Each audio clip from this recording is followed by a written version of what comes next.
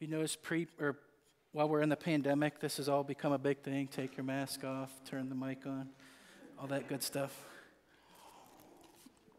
But now is the time in our service where we take a look at an ancient piece of literature and try to figure out what it means. Did you guys ever think about it this way? This is over 3,000, pushing 4,000-year-old piece of literature. You ever just say to yourself, why do we do this? Why do we look at something so old? And times have really changed. But the reason that we look at this, we are Scranton Road Bible Church, right? We believe that this book and the 66 books inside it are the Word of God. These are God's very own words to us. And even though it's pushing 4,000 years old, times have changed. But what I want you guys to understand is our God has not changed. So we don't look at this word and say, I wonder how God would handle this today. Because he is, all right? Just a couple of passages that I want to bring to your attention. Every good and perfect gift is from above, coming down from the Father of the heavenly lights, who does not change like shifting shadows. Right? And then there's another, that's in James. And one in Hebrews says, Jesus Christ is the same yesterday, today, and forever. So God hasn't developed, he hasn't grown, he hasn't improved, he hasn't gotten worse. He is. He is. And that's his name. Did you know that? Hebrew for he is Yahweh. And did you guys know that you were all saying that today while we were singing? When you say Alleluia, did you know that? It means let us praise Yahweh, or let us praise he is, because he doesn't change. So I felt led to say this before I preached this morning. Just let's not forget what this is. This is a living word of our living God that is not changeable. So when we apply it to our lives, we know that God is the same 4,000 years ago as he is today, and 50,000 years in the future when we'll be with him forever, right? Isn't that awesome? So while we get into this word together, let me have a word of prayer. Let's pray. Father, we thank you that you do not change. You are the same. You are. And we thank you that you are so amazing to us. And I pray now that as we take a look at your word today, this passage in Exodus, it's a really cool passage, Father.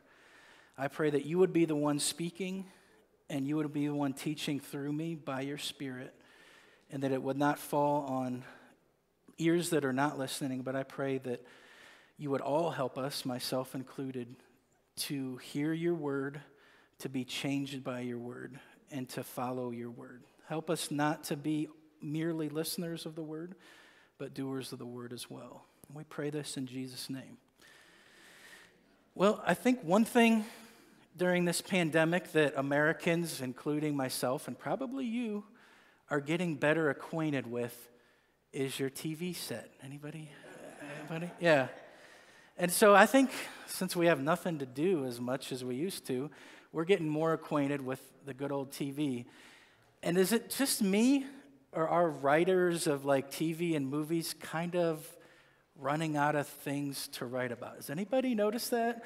So now we're starting to see all these things coming up again. So we're seeing reunion shows and like of our favorite shows when we were growing up. What is it like when they were there?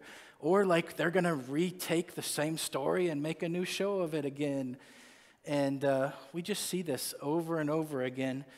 And one of those that I've been thinking about this week is, and I haven't watched it yet, so I don't know if it's good or not. This is not an endorsement. I don't know.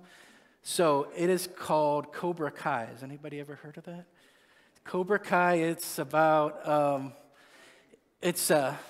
comes from a movie back in the 80s, back in the good old days, if you will. A movie called The Karate Kid. Has anybody ever seen that show before? But this is like Daniel and the guy that he fought at the end. Remember when he did the crane kick? I would do that, but I'd probably fall down, and you guys probably wouldn't want to see that. So It's them now, today. So I don't know what happens in it or anything. But I always liked The Karate Kid, the movie. And do you guys remember that? It's just a story of a skinny young guy that moves to a new place and he gets picked on. He gets bullied. And all of a sudden one day he finds all of these guys jump him and start beating him, right? And out of nowhere comes this little guy, this little old guy really, and just, you guys remember this? He like cleans all their clocks and they go running away, whimpering and crying. All these young men get beat up by a little old man. And this guy named Daniel is like, what? How did that happen? Can you teach me how to fight like that? He said, sure. And then he came back and like day after day later, he said, all right, first thing you got to do is sand the floor. You guys remember that? And then you got to paint my fence. And then you got to wax my car. And he does that all day. And then the next day he comes back, you got to paint my house. And finally, Daniel is like, I can't, you guys remember that? Wax on, wax off. I came here for you to teach me how to fight karate, but you're just making me my slave. Why are you doing this? And he said, I am teaching you karate. He said, no, not. I've just been doing all this work. And then finally he said, wax on, wax off. And then Mr. Miyagi was the old guy. He was like, he actually went to hit him. Wax on. And Daniel blocked the punch. And then what was it? Sand the floor. And then he kicked him, and Daniel kicked the floor and blocked his kick. So it was like all those things that he had been doing, he didn't even realize it, but they were training him to fight. They were training him karate. And it kind of all came on. The light popped on for Daniel. It was like, oh, you've been getting me ready to fight, to have karate, to know karate, have karate. You can tell I'm not a karate kid myself. So, all right. But wouldn't it be nice to know that your life, what you've been doing all these years, may really be for a reason? Wouldn't that be kind of nice? Sometimes don't you think like, I'm such and such years old, and you put your age in there, like, what have I been doing with my life all of these years? What have I been doing?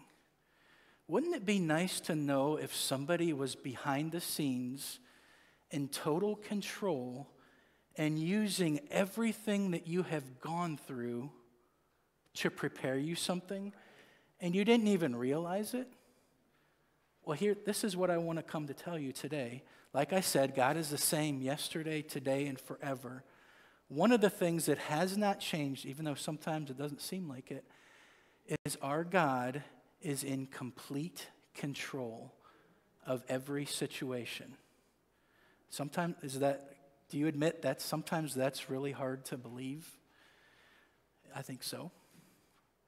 But he is behind the scenes getting what I believe in this passage, we can see this. He's behind the scenes in a man named Moses, one of the greatest leaders in the Bible, one of my heroes personally.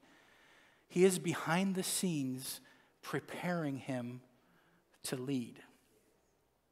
Now, what I want to talk about today is God still in that business today? And I really believe yes. All the things in your life, do you think he's getting you ready for something to do great things for him? I hope you believe that. And I'm going to take a drink here. My throat's getting dry. But sometimes we might say, well, I totally messed up. I made mistake after mistake after mistake. Surely that means that God really can't use me anymore. Well, the good news in this passage is we're going to see somebody that made a really, really big mistake. And God and the big word of sovereignty, that he's in control of all things. He used somebody that made a big mistake that had big consequences that came with that mistake. God used him and used what he went through to do great things for him. And I believe God can do that today. So I want to leave a couple of things that you really chew on and think about. believe that God is still working in the lives of his people. Do you believe that? He's still working in the lives of his people. And number 2, trust that he is in control, full of grace, and I looked at grace while I said that, full of grace, and that he keeps his promises. This passage is about Moses and what he went through, but ultimately, this is about the faithfulness, the grace, and the power of our God. All right? So you guys want to dig into it with me? Let's take a look at it, all right? This is Exodus chapter 2, starting in verse 11, and thank you, Rita, for reading that for us. So it says, one day after Moses had grown up, he went out to where his own people were and watched them at their hard labor. So if you guys remember about Moses, Pastor Joe talked about it last week, that he had this amazing birth where his mom was kind of like Noah in the ark, had Moses in the little ark, and came up, and who would have found him but the daughter of the man that wanted him killed? But what happened? She had compassion, and she says, I'm going to raise him as my own. And then he got taken care of by his mom for a number of years, and then he grew up in the king of Egypt's household. You guys probably all knew that, but the word Pharaoh is the word for king in Egypt. So he got to be raised basically as a prince. So when you get raised as a prince, is your life pretty easy or is your life pretty hard? I guess it depends on how you look at it. But yeah, you can have big expectations and stuff, but you're going to get the best education. You're going to never be in want. You're going to be taken care of. All your needs are going to be met. So it's going to be good. Somewhere along the line, Moses was finding out about his actual ethnic background and that he was the Jews, and he's finding out over time that his people don't have it as nice as he does, right? They're slaves. They're made to work really, really, really hard to do things that are very difficult, and they're suffering while he's got it good and he's got it made. And so we get a little glimpse of this in the New Testament. If you look at Acts chapter 7, Stephen's speech, he kind of talks about, he gives us some context to this story, which is kind of nice. But it says this happened about when Moses was 40 years old. So I don't know what was going on, but he probably was saying, these are my people. I kind of want to go see for myself what's going on with them. So he went out and he probably saw, because he probably didn't see this firsthand. He was growing up in the palace and was probably kept sheltered away from this, is my guess. A lot of this is speculation, right? But he saw how hard that they were being worked. And look what he did see too. He saw an Egyptian beating a Hebrew, and look what it says here, one of his own people.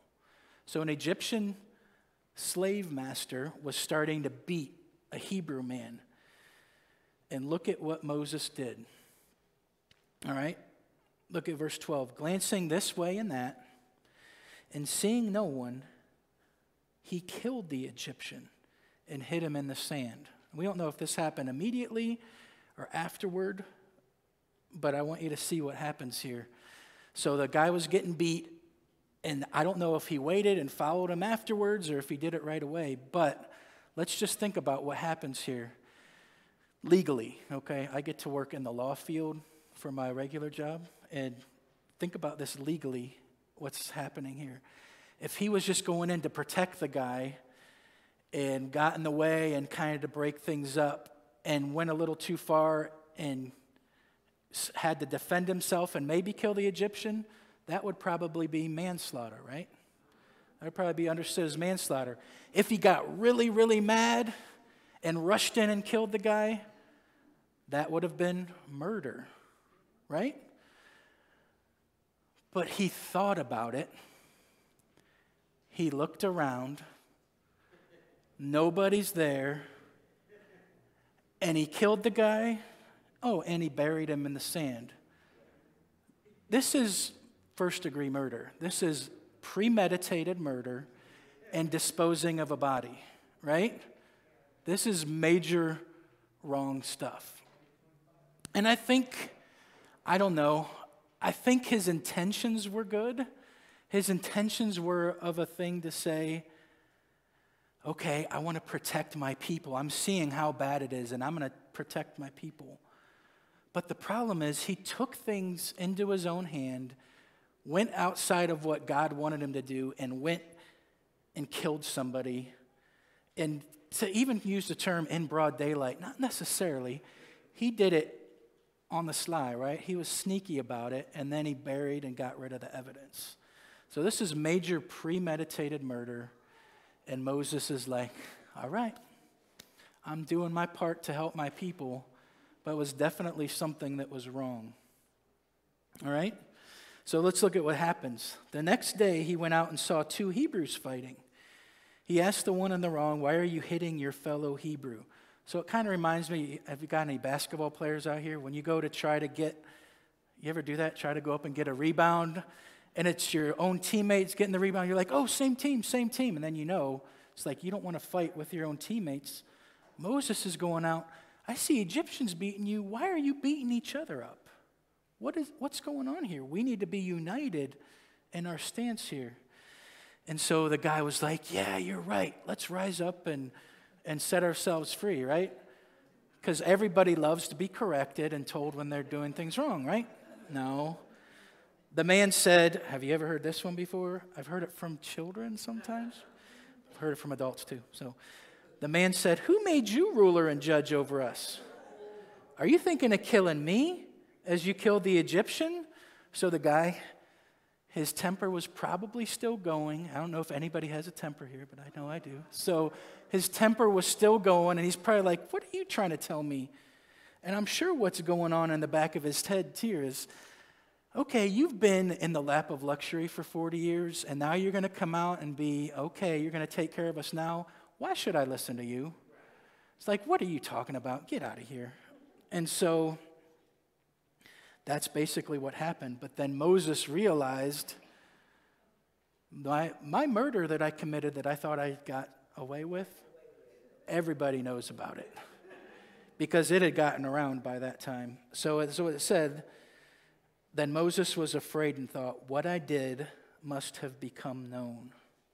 So we're going to see here, Moses did something semi-impulsively, but he did something wrong, even though it was good intentions underneath it. And now he's going to have to live with the consequences of what he's done. So verse 15, when Pharaoh heard of this, he tried to kill Moses, but Moses fled from Pharaoh and went to live in Midian, where he sat down by a well. So he went hundreds of miles away. He is now a man on the run. He's a fugitive of justice. Pharaoh is ready to execute him. You can imagine Pharaoh, right? So, okay, I let you in my house. I gave you the best education, the best of all things. And the first thing that you do is go out and kill one of my Egyptian people and basically turn your back on me. It's time. And if you know anything about kings in the ancient world, they could kill people at the drop of a hat. So that's what was going on with Moses. So he knew the only way that I'm going to get out of this is if I run. And so he became a fugitive, and he went hundreds of miles away, somewhere in the vicinity of the Sinai Peninsula in which would be present-day Egypt, I think, or somewhere near that area in the Arabian Peninsula, which would be present-day Saudi Arabia. So somewhere in that area. And he sat down at a certain well. And what happened then? Moses was still, part of his education is he learned how to handle himself and he learned how to fight, right? And part of that was why he could kill that Egyptian. But what happens is another time, and I forgot to tell you what I was going to call this too, but instead of 4 weddings and a funeral, we're going to call this 4 beatings and a wedding because that's kind of what happens. We got beating number 1, the Egyptian. Beating number 2, Pharaoh, or the 2 Hebrews. Do I got that right? No. Beating number 1, the Egyptian. No, beating number 2, Moses with the Egyptian. Beating number 3, the 2 Hebrews. Now we're going to get into beating number 4. All right? And what says here is, now a priest of Midian had 7 daughters, and they came to draw water and fill the troughs to water their father's flocks. So 7 women that were kind of like the damsels in distress, right? And it says, some shepherds came along and drove them away. It's like, you're not getting water now. We're getting water now. Get out of here. It's not your turn. And they drove those 7 daughters away with all their flocks. But Moses got up and came to their rescue and watered their flock. So he came, same good intention kind of people, fight for the underdog. We don't know what kind of fight it was, or if he was probably like a big, ripped Egyptian-looking soldier that could handle himself. And I don't know if he needed to do anything, but those guys were like, okay, we'll do what you say. All right, and they got out, and then Moses went and got all the water, which is a lot of work, and he watered their flock. So then it says, when the girls returned to Reuel, their father, he asked them, why have you came back so early today? He was like, how did you get your work done so much? And they answered, an Egyptian rescued us from the shepherds. He even drew water for us and watered the flock. And where is he? Asked the daughters. Why did you leave him? Invite him to have something to eat.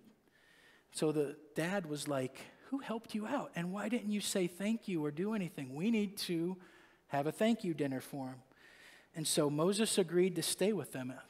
Things led to another that he kind of got accepted, and that family opened their arms to him.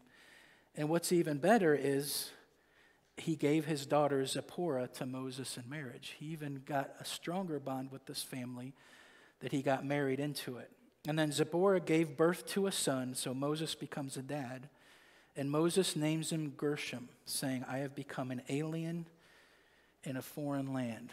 So that's where we end up with Moses today. As he says, I am an alien in a foreign land. He got a great upbringing in the Egyptians. He decided to go out and see his people, acts impulsively, kill someone, and he becomes a fugitive on the run. And when he has his first child, he realizes it. He's away from the people and the nation that raised him, Egypt. He has to be away from his own people, the Hebrews. He is by himself, and he even feels so strongly about it as he names his firstborn Gershom. He says, I become an alien in a foreign land.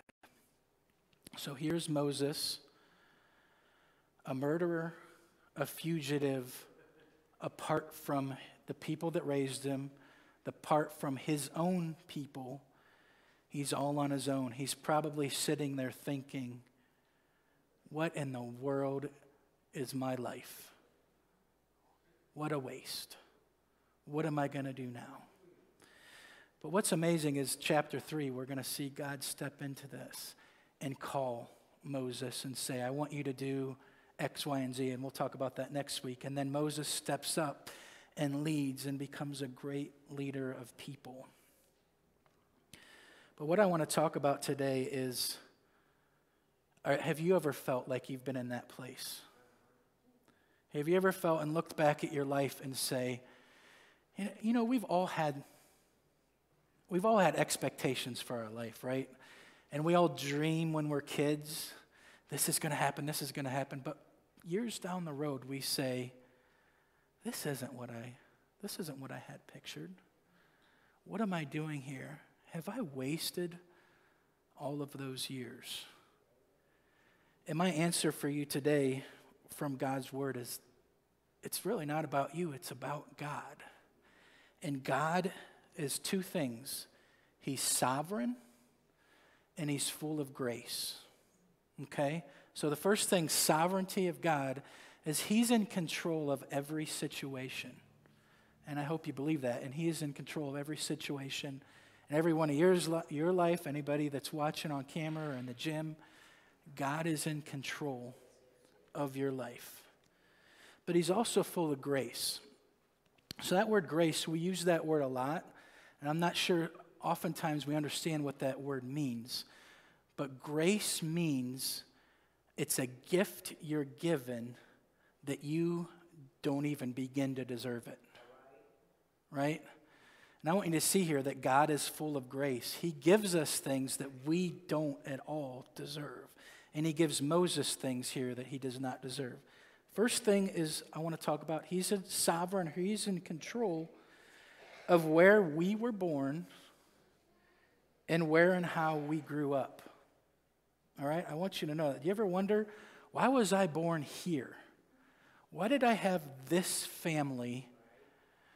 And some of you might be coming from it's all different kinds of things. You may have come from a wealthy family, but there wasn't a lot of love in it. You might have come from a poor family, and there was a lot of love in it. You might have come from, I don't know what your situation is. You might have come from the most horrible background known to man. You ever wonder, why did that happen to me? Well, God is in control over where we were born and over how and where that we grew up. He has it for a reason. Think about wax on, wax off. He's getting us ready for something that we don't even realize. And there's a passage of Scripture that talks about this in Acts chapter 17. This is Paul speaking in Athens, and he's speaking to people in Athens, Greece. And it says, "From one man he made every nation of men that they should inhabit the whole earth." So who did God make? Which nation? All of them that cover the entire earth. And then this is really important, and I want you to look at this. This is Acts 17, 26 and 27. "And he determined the times set for them and the exact places where they should live." God does this so that men would seek him and perhaps reach out for him and find him, though he is not far from each one of us. So the place you were born, the people that you grew up with, just like Moses, God determined that. And he brought you up in that environment for a reason. It's like, just think wax on, wax off. He's preparing you for a certain mission. And I just think of Moses, like he got the best education in the world at that time. And what I believe is that, you know who the author of the first 5 books of the Bible is? Moses. Where did he get the education to write those books of the Bible? There you go. It's for a purpose, right? Everything's done for a purpose. And then it's the same with you. You may have gotten the best education that money offered, or you may have been a dropout, but you got a good education in the school of hard knocks, or you got an education from the streets. Guess who was sovereign over that? God. Why did he want to train you the way that he wanted to train you? And that's why I hate it when people are like, in our culture, "Oh, I got such and such letters after my name." Well, God puts us through all different forms of education to raise us up to be the people that he wants us to be. Do you believe that? Anybody look at where you grew up and where you're born and like, "Man, I got a raw deal"? I want you to take a look at that from a different way and say, maybe God did that for a reason. Maybe God did that for a reason. If you're born wherever you were or whatever happened to you. But then guess what happens, everybody? And this is everybody in this room. Just like Moses, we take things into our own hands and we make big mistakes. And we got to live with the consequences of our mistakes, right? Moses became a fugitive. How many of you would say that? I had this opportunity and I totally messed it up. I did what was wrong. Here's what I want to tell you today. God is in control of our mistakes. All right? He is sovereign over even the consequences of our mistakes. He knew it was going to happen. It happened. We got there. And he's in control of that. Look at what Moses made, a horrible mistake. And he went on the run, and God connected him with a great family. He got a great wife out of it. He started to have children out of it. God is in control of our mistakes and the consequences of our mistakes. And we can mess up and mess up and mess up. And God can still say, I can still use you. It takes a little bit on our part to say, all right, I want to do what you want me to do. Use me however you want to use me. But all the way back, all the way through our lives, just like this part of Moses, he gives grace again and again and again. Moses got away. God gave him grace there. Moses finds this family. God gave him grace there. God gave him a wife, Zipporah. He gave him grace there. Things that you see, these are things that he don't deserve. God gave him a son. These are things that he doesn't deserve. And what I want you to look at now is take a look at your life and all the things that have happened. Can you see God's grace year after year after year? The things that he's given you that don't deserve. Just tell him thank you. Isn't that amazing? And the point of what I want to try to make today is, why are you here? God is in control of what's happened in your life. He wants to use you just like he used Moses. And it's just up to us to say, God, what is it that you would have for me? And then to submit to him and say, I want to follow you. Use me. So if you're sitting there today thinking, why'd I go through all this? God knows. Ask him, what are you getting me ready for? What do you want to use me for? And then if you're thinking, I just am not worthy anymore, listen really closely, okay? I'm not worthy to serve God. You're right. You're not worthy to serve God.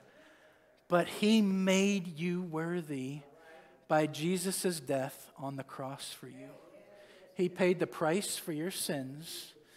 And he says, I want not just to be your master, I want to be your father. And I want to use you for great things. So give your heart to him and say, all those things, I've done this, yes. And Jesus will say, I forgive you. Now let me use you. So what has God brought you to this point in 2021 for? Will you let him use you? Speaking of 2021, does anybody notice it's kind of been 2020 especially, it's been kind of hard. Anybody notice that lately? And I think the rest of this passage talks about this, but do you ever start to think like, man, has God forgotten about us? Has anybody thought that? You don't have to raise your hand.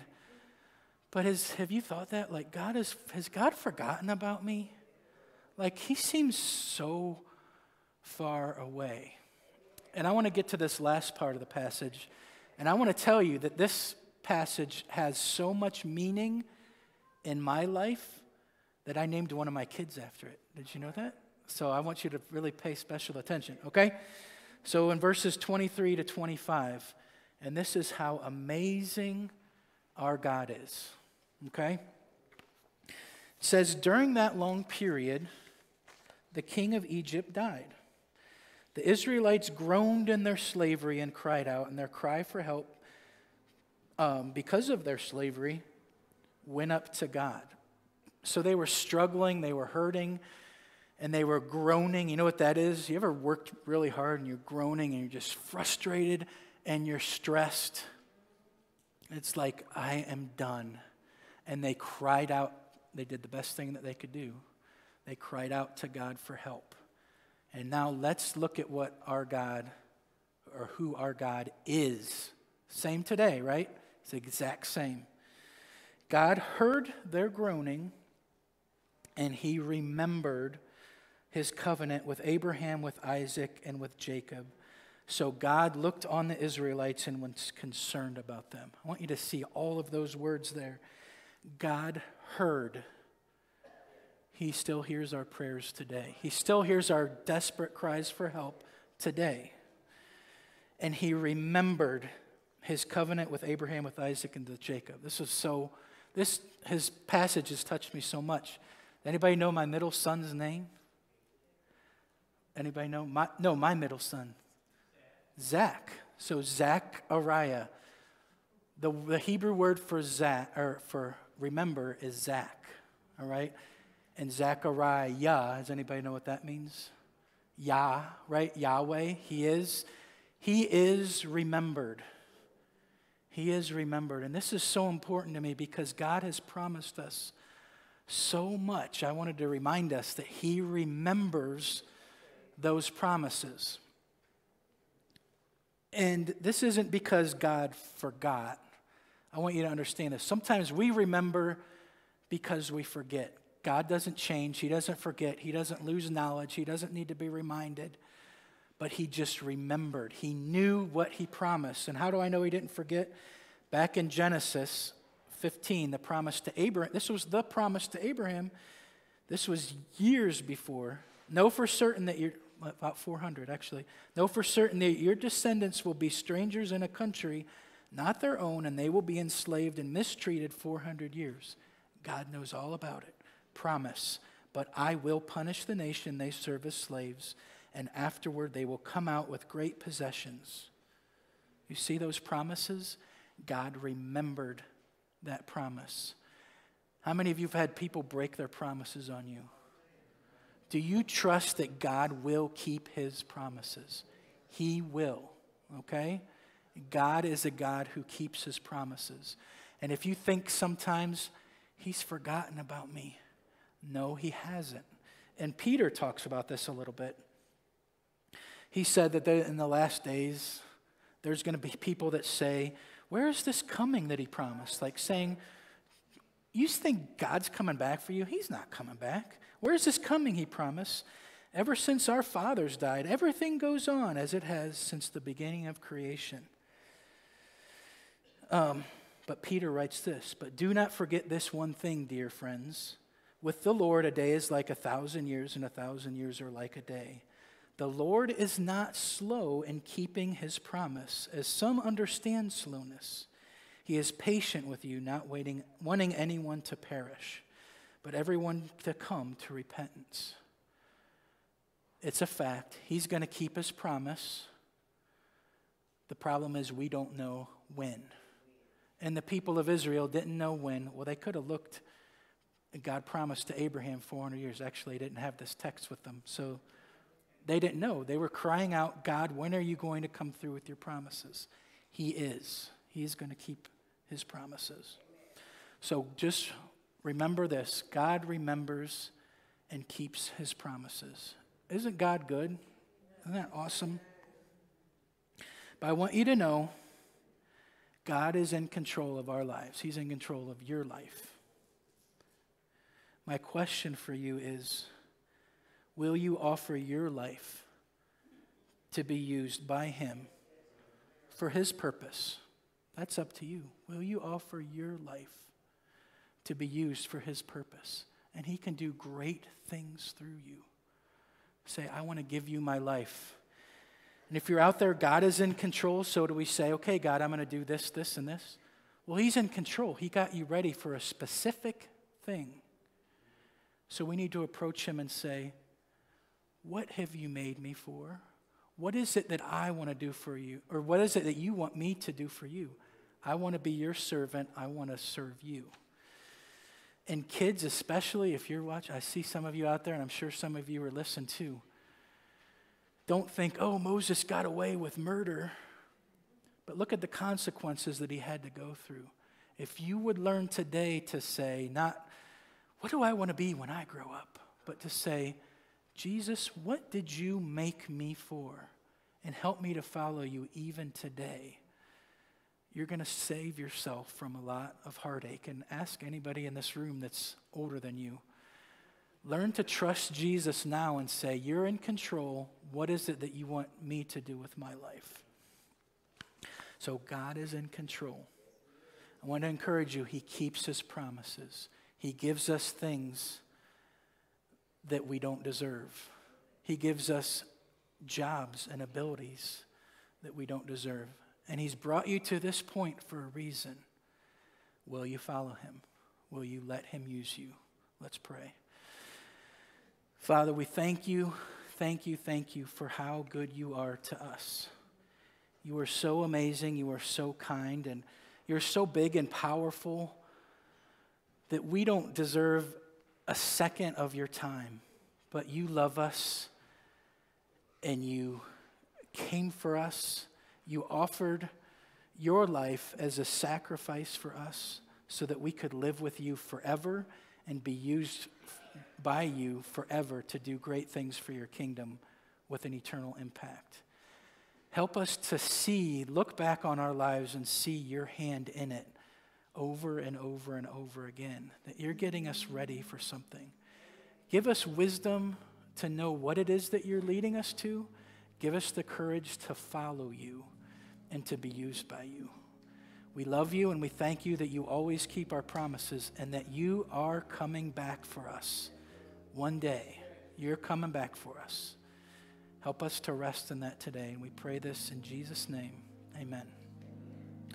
All right.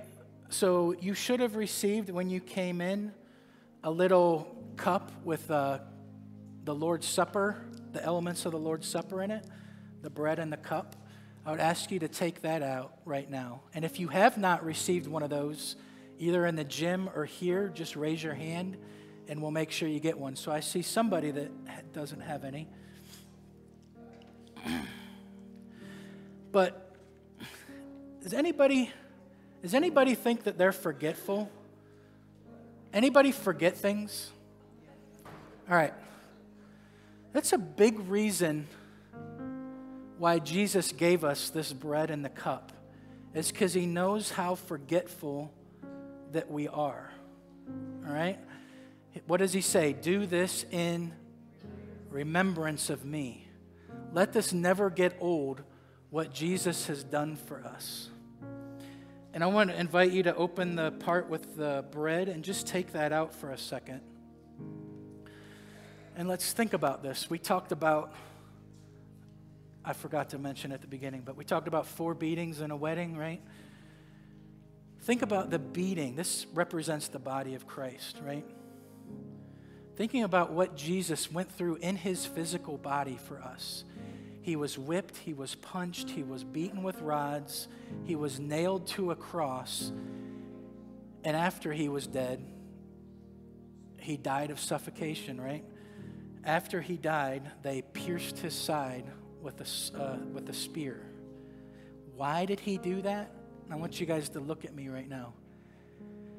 He did that because he loves you, and he wants to be in your life forever. Look at this. We've all sinned and we deserve punishment, right? See behind me, the wages of sin is death. Our sin makes us, our punishment is death. But look over there. The punishment that brought us peace was upon him. His punishment in the body, the punishment that was meant for us, he took for us. So remember that there was true pain, there was true suffering for you and for me. So as you take the cup or the bread, think about the body of Jesus broken for you.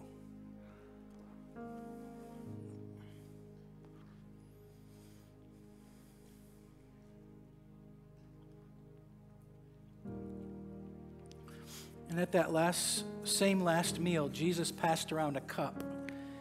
And he did something very strange. And he said, here's some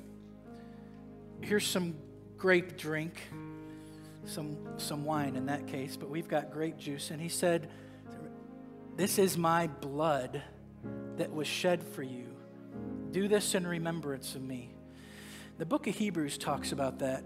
It says, without shedding of blood, there is no forgiveness of sin. In the blood of Jesus, he is the creator God that came to earth as a man. And when he shed his blood, it needed to be shed once. And all our sins are forgiven, past, present, and future sins by the power of this blood. We sang about it last week, right? Remember about the blood that never loses its power. It still can forgive, we can still be forgiven with this blood. But he shed it for us. And do this in remembrance of Jesus and his blood of the new covenant.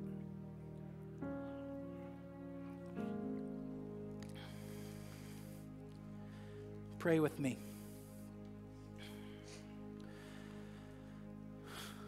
Jesus, I am so forgetful. I forget what happened a couple weeks ago, really. I pray that you will not let me or any of my friends and my brothers and sisters here to forget the death that you died in our place, the blood that you shed for the forgiveness of our sins, for the new covenant that we can be called your children. Help us not to forget. And I think as we have the taste of the bread in our mouth right now, and as we taste that grape juice in our mouth, that we would be thinking about your sacrifice for us, and that we would sacrifice our lives for you and say, I know you've made me who I am, and you've allowed me to go through what I've gone through. Will you please use me in any way you want? So, Father, help us to follow you and to love you. Thank you for your love and your grace, giving us this death that we definitely did not deserve. We pray this in Jesus' name. Amen.